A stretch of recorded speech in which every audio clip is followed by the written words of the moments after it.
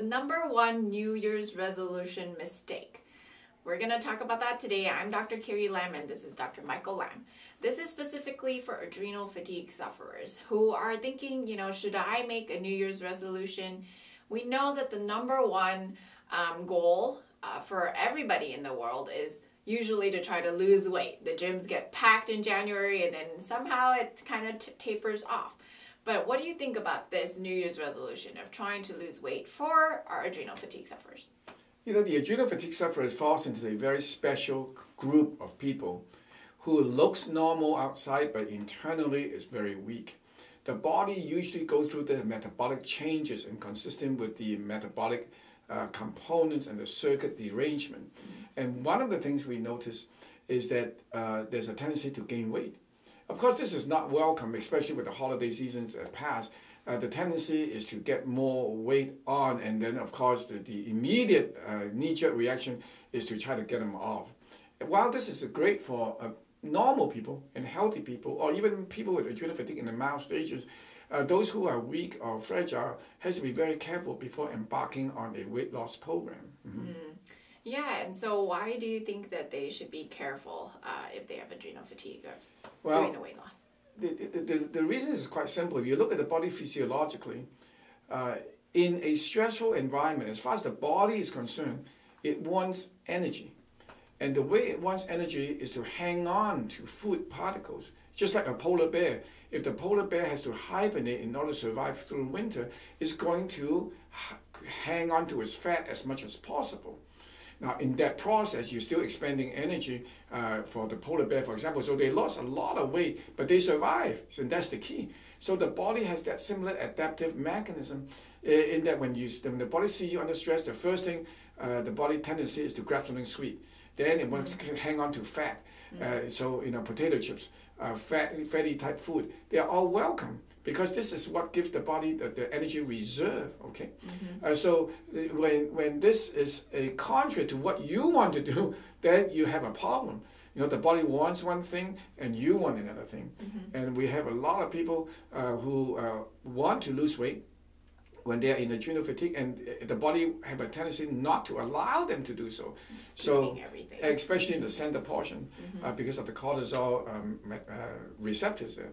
So there's a very specific metabolic process that goes on. It's not just about calories that you take in, because you can, unless you go to a starvation diet, many people with adrenal issues, especially in the advanced stages, if they try to lose weight, they can actually make the body's recovery much more difficult because if you don't have the substrates from the body's fat, the cholesterol, the nutrition that it needs. Correct, to make the hormones, then how are you going to rebuild your body? So, it's kind of a catch-22 situation. You want the body to be in good weight. At the same time, you do not want the body to go into excessive weight loss, which deprive the body of these substrates. And if you do it too much, you can go into what we call a catabolic state, which is can be very devastating. Wow. Yeah, so the people who are at later stages of adrenal fatigue tend to be more catabolic than anabolic, meaning they start to burn everything and they actually have a lot of weight loss. But this is not, that's at later stages, right? Correct. But the key is to go at the root, understand what the body wants. You don't want to be overweight, but if you already have some weight management issue, you go with the flow. You focus not on the weight, but on the metabolism, the neuroendometabolic circuits. You heal the sick circuits for the adrenal stress response. And guess what? As the body heals, automatically you're going to be able to tolerate weight management much easier further down the road.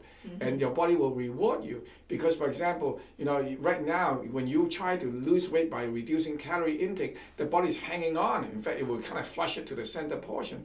But as you get better and you can go into a calorie restriction type program, there's no need for the body to be opposing you, so it just let go. So the right thing done at the right time is critical. And if you do the right thing at the wrong time, you can actually make your body worse and you can actually crash your system. So, it is so important to balance everything in a comprehensive way. Right. So every step of the way, your body get what it wants. And you don't want to hurry it because this is not a short-term fix. You want the body to be able to self-heal over a long term. And in addition to the diet, you have the people who are trying to exercise a lot, right? And some people with adrenal fatigue are not able to do the intense exercise that they go to the gyms and try to do because that creates more stress on their bodies, right? Is that right? Well, exercise is a very important component of the healing process.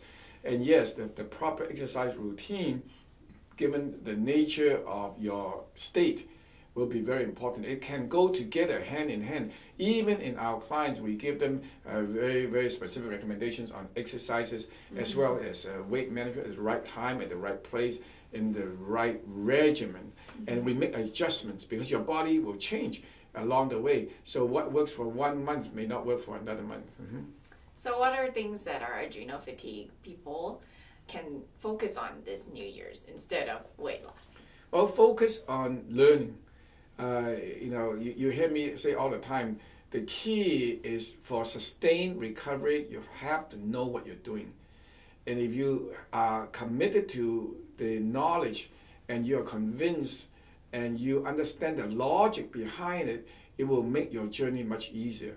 Don't do it because, I say so or you say so, because if it doesn't make sense, my reply is always don't do it. Do what makes sense to you. That has to come number one.